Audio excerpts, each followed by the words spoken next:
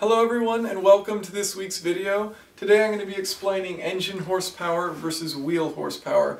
Now I want to start getting into ways to increase horsepower and ways to make your car accelerate more quickly. And so before I do that, it's important to understand engine horsepower and wheel horsepower. Now put very simply, engine horsepower is the horsepower your engine creates measured at the flywheel.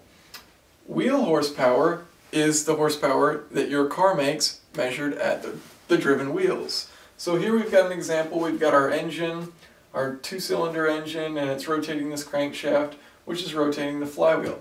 Now measuring engine horsepower, that's where it ends. So you'll use an engine dynamometer, and what you'll do is you'll break that against this flywheel and you'll measure the torque that this flywheel supplies at a certain RPM. Now you take that torque and RPM, multiply them together and divide by 5252, and that'll give you your horsepower. So if you don't understand this equation, I've got a video explaining horsepower and torque you should check out to get that information. Now, one of the things that is excluded, well, there's several things that are excluded when you measure engine horsepower. When manufacturers say, okay, we're going to give you this new car and it has 200 horsepower, and they're giving you the engine horsepower. Now the reason they're giving you the engine horsepower is because it's always higher than the wheel horsepower. So, what are some of the things that they might exclude from the engine horsepower? Well, if it has power steering, they're not going to account for the power required in order to steer the car. They also may not include the power if you have your air conditioner on. You have to run a compressor, and that drains power from your engine.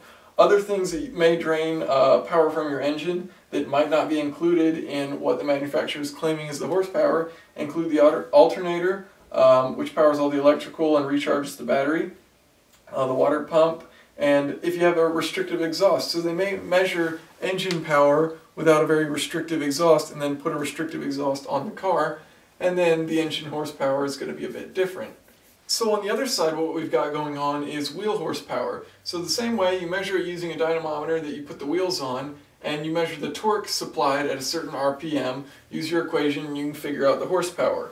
Now within this whole drive line, we've got all kinds of things that are going to reduce our engine power. So starting with the clutch, this could be a torque converter, and clutches are typically going to have a better efficiency at transferring all of the torque, whereas a torque converter is spinning in a fluid, and so there'll be frictional losses. That's why with some vehicles you may see that the automatic is rated at a higher horsepower, or a lower horsepower, sorry, than the manual, and they're taking into account the torque converter. So next up we've got our transmission. So within that you've got gears that are all spinning, and for those gears to spin obviously you need friction, and that friction creates heat, and so that heat is lost energy. So once again, more energy lost from our quoted 200 horsepower or whatever the manufacturer is claiming.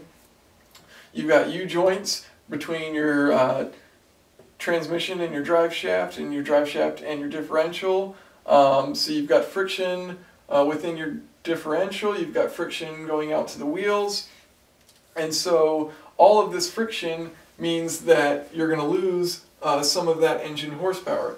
So as a general rule of thumb, a two-wheel drive vehicle is typically going to lose somewhere at about 10 to 15% of its engine power, probably around the 15% area, because of all the frictional losses throughout the drivetrain.